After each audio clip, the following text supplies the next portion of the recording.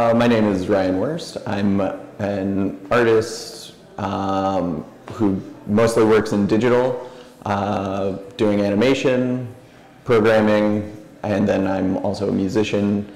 I go by Soul Tangler, Pete Sheridan, Bert Gann, lots of pseudonyms, and I also run a record label called Always Human Tapes.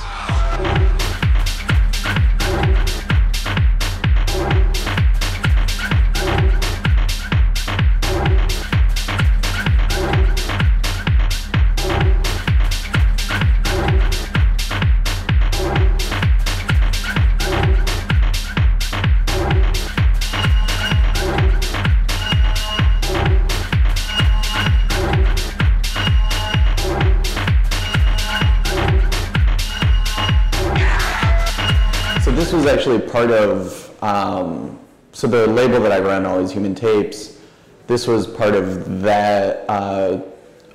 We did a 3-tape cassette book that was in celebration of our 100th tape release, which is a little crazy. We got to that point, and so I was mostly thinking about what's going to look good on the cover of these old vinyl tape books, and I started playing around with rendering things just as lines versus rendering in 3D and having it super fancy and all that. And so I started playing with the lines and what things start to look good there, and the very basic geometric shapes look amazing. And then having it turned quickly into a zombie apocalypse, just coming up with a quick story and playing with the camera movements.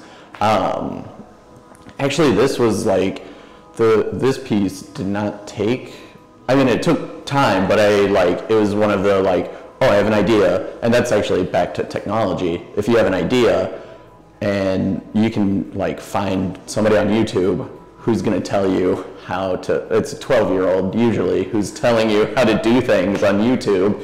And so you can figure out how to do most anything. And so I think my interest with technology has always been that you can do just about anything. You can create worlds. I tend to think of my art as trying to create a whole world. Instead of coming from music composition, I was always thinking, oh, I want to be able to have the whole symphony available to me. Well, with all of the music tech programs, I can have the whole symphony at all the time. I can get instant feedback, and I can start to interact with what I'm making. And so a lot of my art tends to grow, and they become worlds. I make a lot of things that are kind of project-based versus just one-off pieces. So the piece actually here is part of my mouth breathers. They're these digital zombies who I just do either horrible or hilarious things to, and they're most of the time animated or a lot of that. So I see technology as it is a tool, but it's a very, very expansive tool that I can go and be a million different people, and I'm never going to find the bottom of it because it's always going to change. It's always going to get more interesting, and somebody's going to come up with something new.